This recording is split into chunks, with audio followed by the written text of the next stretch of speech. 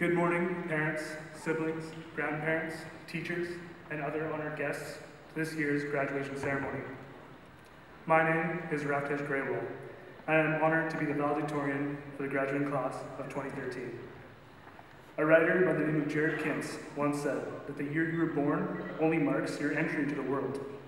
Other years where you prove your worth, those are the ones that are worth celebrating. Well, this year is a celebration. It's a celebration of how much we've done and how we've changed in these past 4 years. I look around the room and I know that many of you are legally adults now, which is something that really scares me. It wasn't that long ago when we used to all play touch football, foursquare, or tetherball outside at recess at elementary school. It was a simple time, a time when we only had one teacher for a whole year.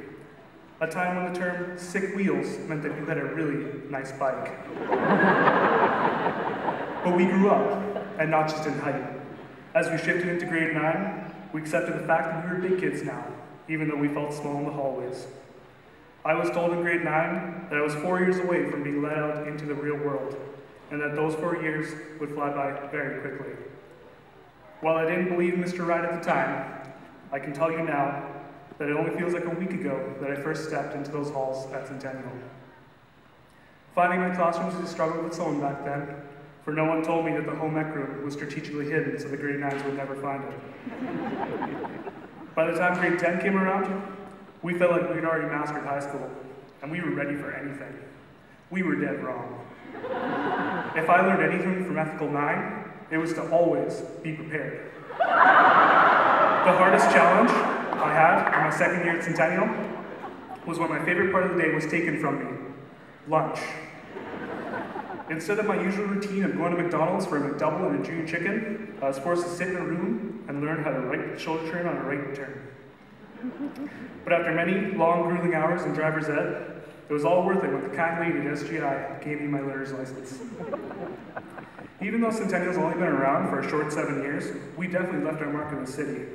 We've had numerous city and provincial soccer championships, Palm Squad championships, and a basketball championship. Our senior boys football team managed to keep the streak alive by once again making it to the city final this year. As Chargers, we not only work hard in practice, but also in the classroom, as we keep our status as one of the top schools in academics across the city. It is safe to say that we have set the standard for other students who will attend here in the future. Despite all this hard work, we still managed to have some fun in our senior year. We went from riding Yale school buses to flying Air Canada for our field trips. Those who took part in the History Study Tour program spent 3 weeks traveling to beautiful locations such as Germany, Poland, Belgium, and the Netherlands. Our school band took a show on the road as they flew down to California to get away from the snowstorms that were happening here around middle of May. And those of us who were privileged enough to be in Mr. Blackman's English 30 class took a short but sweet vacation to the forestry farm, which to me was up there with the other two. I want to thank Senior Pin and Watch, Cassie Johnston and Quinn Stevenson, as well as the entire SRC team for arranging all of our pep rallies, school dances, and spirit days. You guys really worked hard to make our last year here a memorable one. Also, congratulations to anyone who was involved with the production of Fame Junior and One Acts, both of which were extremely entertaining. And to the art students for filling our school with such wonderful pieces and murals. It seems like we've accomplished a lot in the last 4 years, but of course, none of this would have been possible without the people who supported us all the way.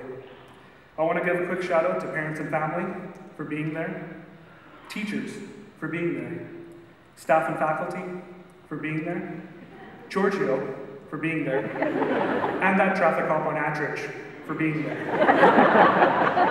But all kidding aside, a wise person said that the most beautiful thing in the world is to see your parents smiling, and knowing that you're the reason behind that smile. We would not be where we are today if it were not for the love and support that our parents have given us throughout the years.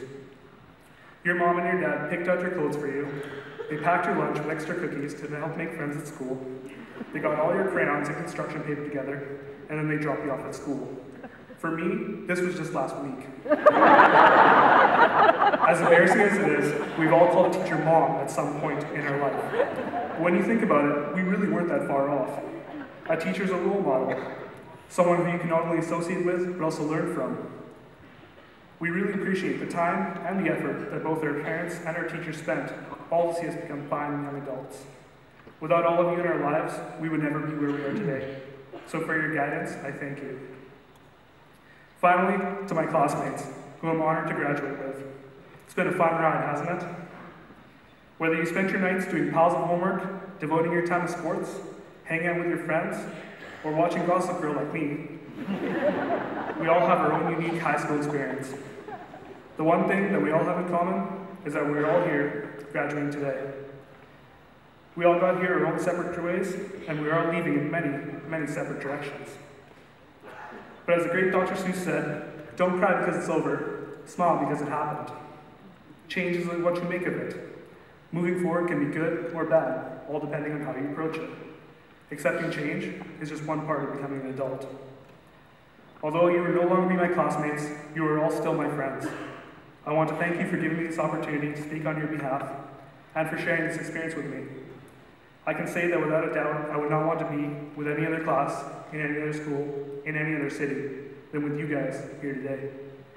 I hope that this is the last time we meet, and I sincerely wish you the best for your futures. Thank you.